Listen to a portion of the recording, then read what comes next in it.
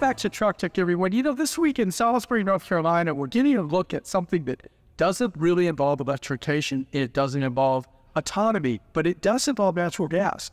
And what's interesting about this is we may be looking, and if you listen to people like Cummins, we may be looking at what could be a breakthrough in terms of powering trucks in the coming days. We're going to spend some time today going through the plant here that Hexagon Agility has in Salisbury, where they are making the tanks and the systems that go into natural gas trucks. They're also expanding this facility, and we'll spend some time with Eric Bippus, who's the Executive Vice President on the commercial side of Hexagon Agility, talking about all the things that go into getting these trucks, and especially the Cummins 15-liter natural gas engine that's coming this year, ready to take advantage of what could be a breakthrough, really, in natural gas after years of just being sort of a 1 or 2% player. Hope you enjoy it.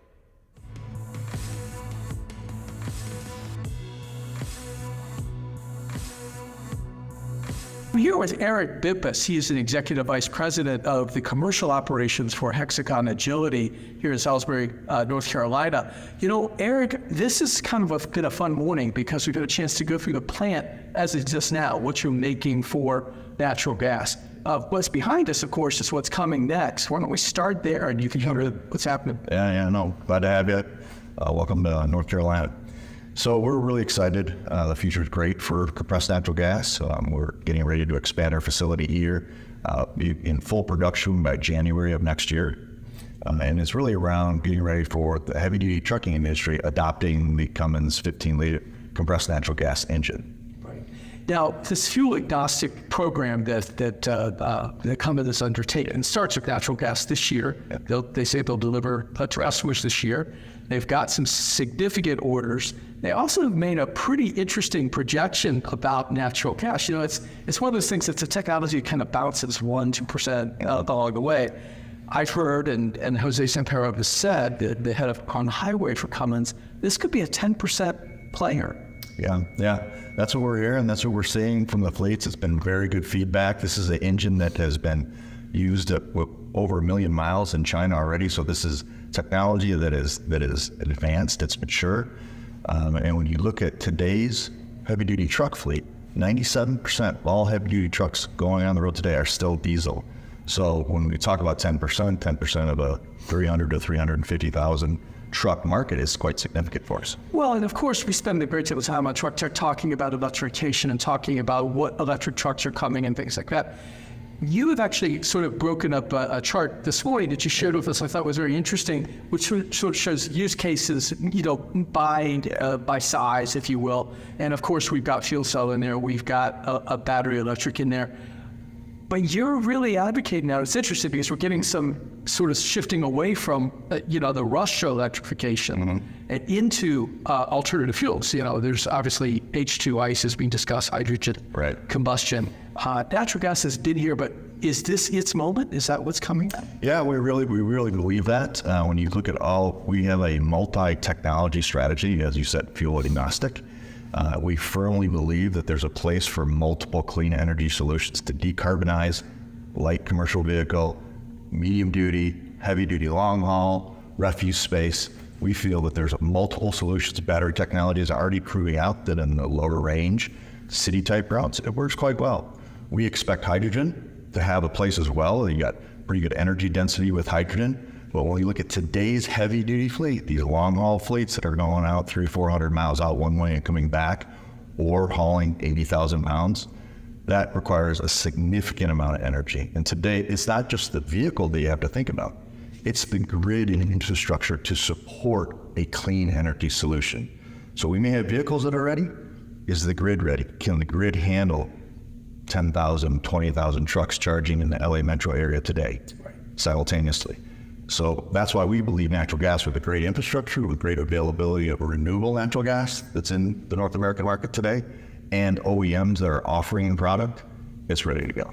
Well, and there's a difference now with the 15-liter. You pointed this out earlier, and I think it's true, and that is we're not dealing with a sort of the limitation, the power limitations that the 12-liter, which is going to be phased out over time, has, in terms of horsepower and torque.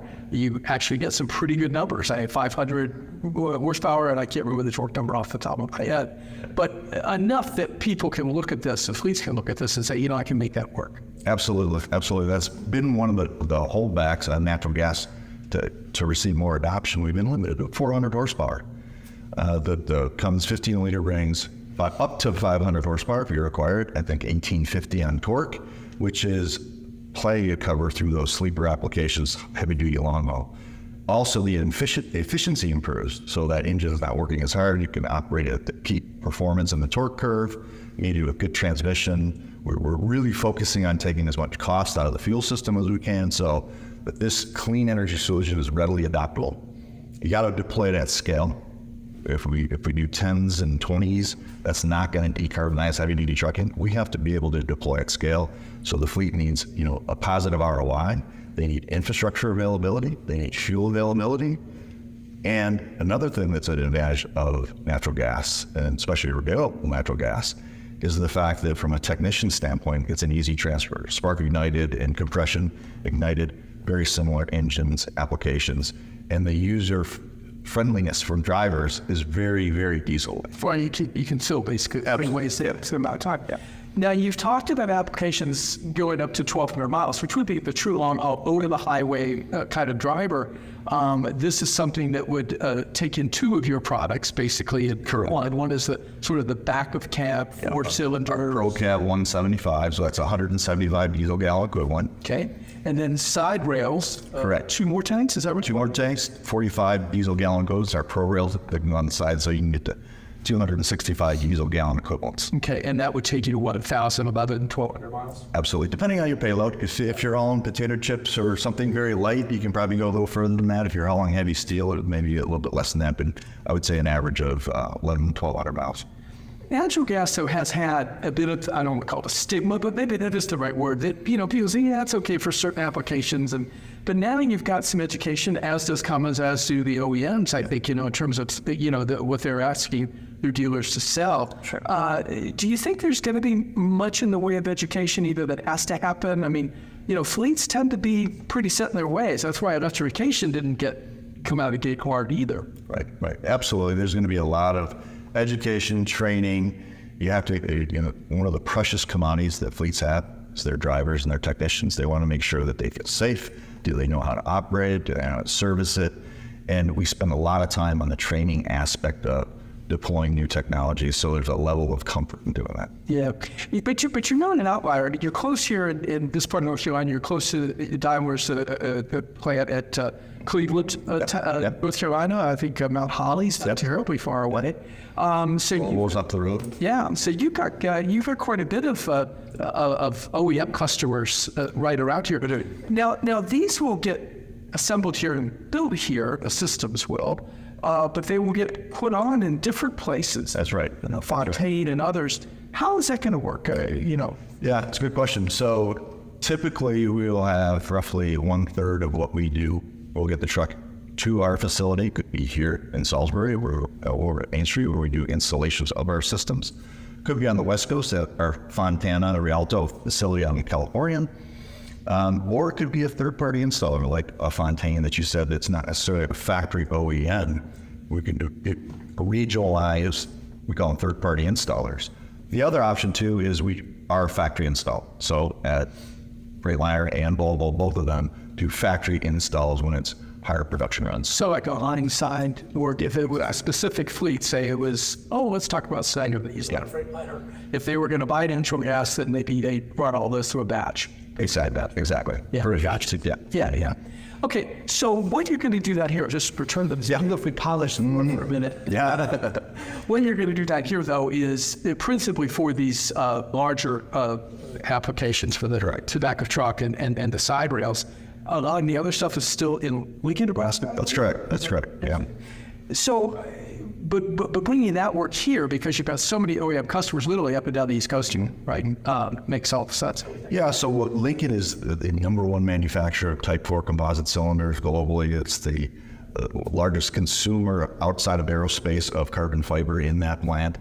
one of the reasons we're doing the large diameter cylinders here is because it is for Class 8 trucking, the focus on, and this particular plant does the backup cab, pro cab systems, and pro rail for heavy duty truck.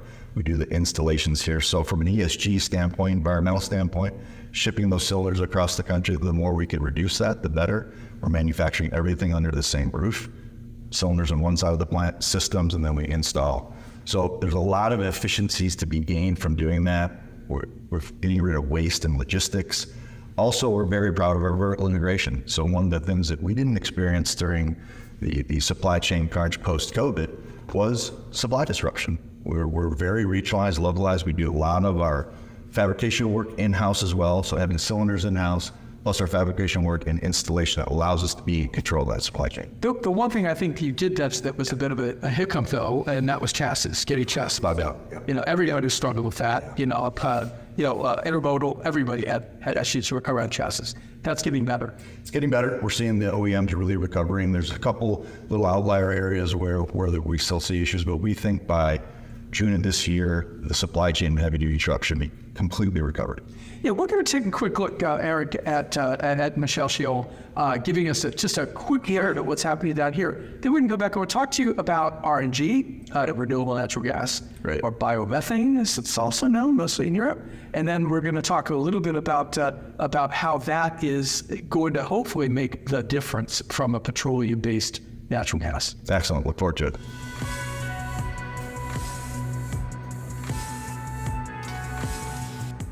I'm with Michelle Scholl. She is the startup manager for Hexagon Agility's new expansion in Salisbury, North Carolina. Michelle, thank you for being here. Thanks for having me. Maybe you want to take us a little bit on what we're seeing. There's a lot of open space here. You're going to fill it up. Yes, so we are in our expansion. We have 113,000 square feet here that we just added on to our existing facility. And so what we're doing here is we're going to be creating our cylinders. So right now, most of our cylinders are sent from our facility in Lincoln, Nebraska, and soon we'll be able to make cylinders here as well. You come from Nebraska. You actually moved your family here so that you could do this startup. Yes, so I've been with the company about 2.5 years.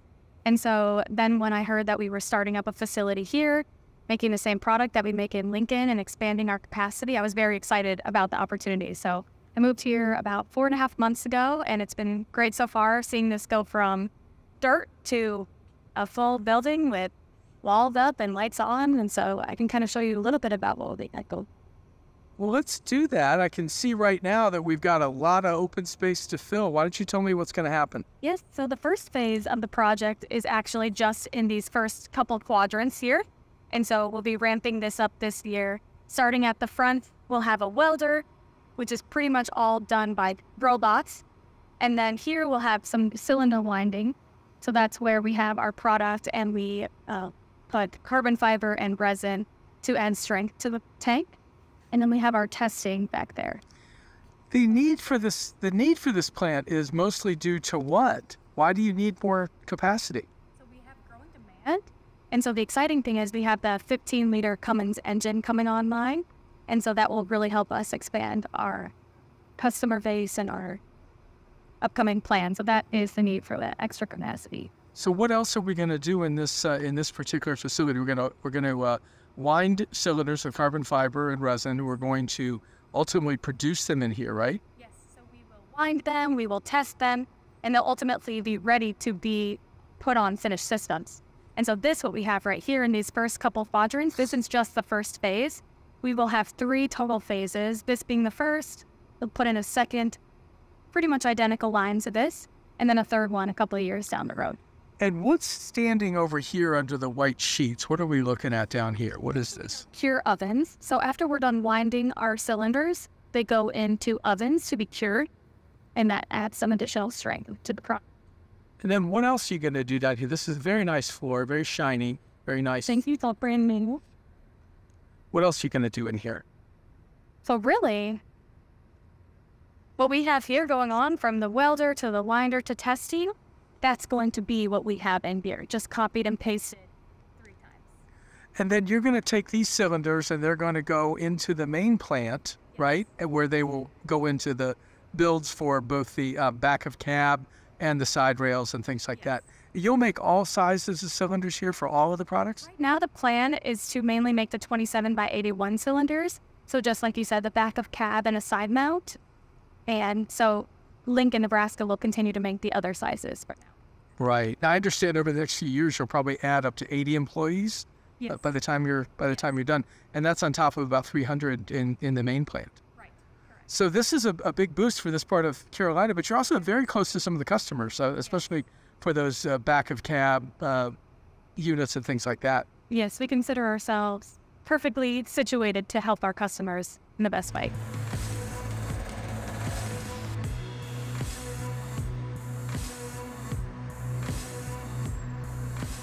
You know, it's interesting when we talk about renewable natural gas and we talk about biomethane, as it's known best in Europe. It's catching on in a big way. I think the numbers are like 98% of all the natural gas used in California is biomethane, or is, you know, not petroleum based. It puts 64% of that country. Correct. Is that right? Correct. Where is that going to take us in terms of, you know, the net zero carbon impact of that is meaningful? Again, big integration jump in it? Yeah, it is. It is both from a fleet standpoint. A lot of fleets look at their trucks as their billboards, and they want to, you know, impress upon the public, the consumer, that they're moving a product very cleanly. And one of the best ways to do that is with renewable natural gas. So you see a lot of advertising out there just on the side of the trucks talking about that. But from a adoption standpoint, great, as you mentioned in California, great, 98%, 64% been growing. We do expect that as we ramp on trucks, that could be strained a bit as more renewable natural gas comes online, and there's a lot of biodigestion taking place.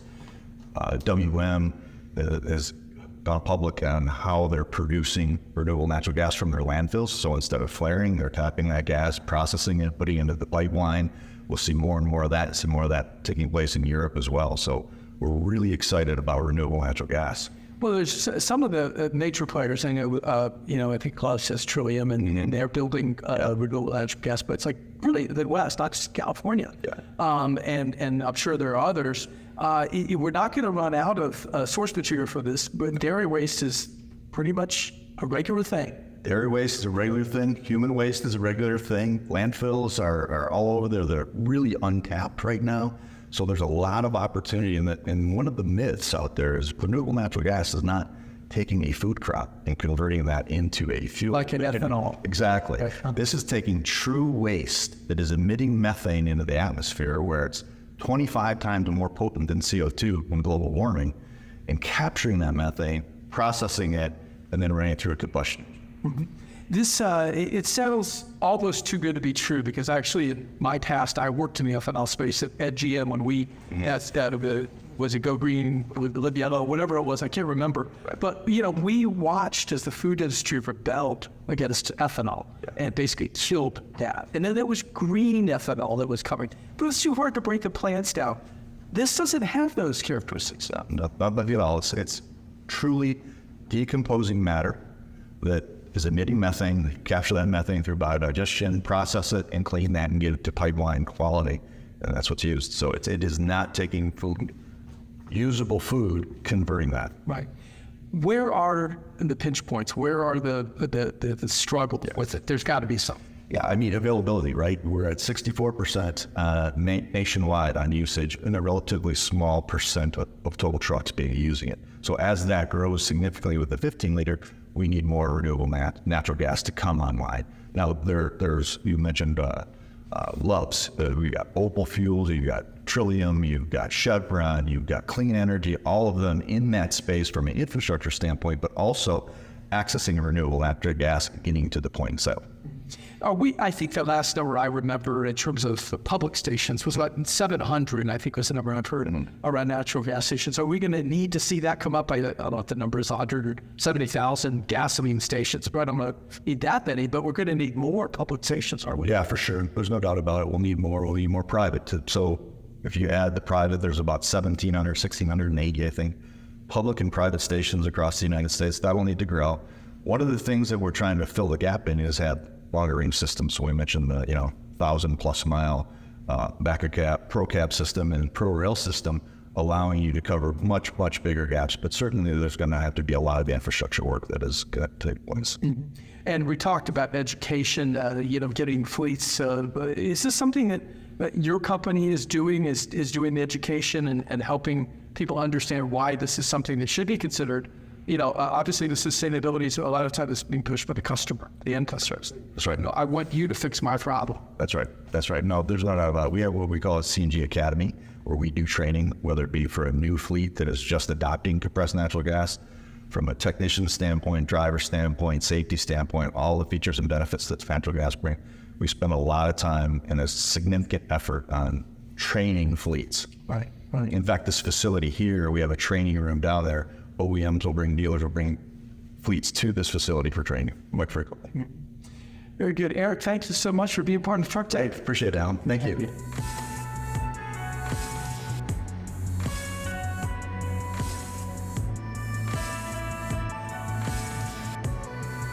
Eric Bippus and Michelle Scholes definitely know what's happening over here, and now you have a better feel of what's going on the natural gas preparation for heavy-duty trucks. Thank you for watching. We'll see you next time.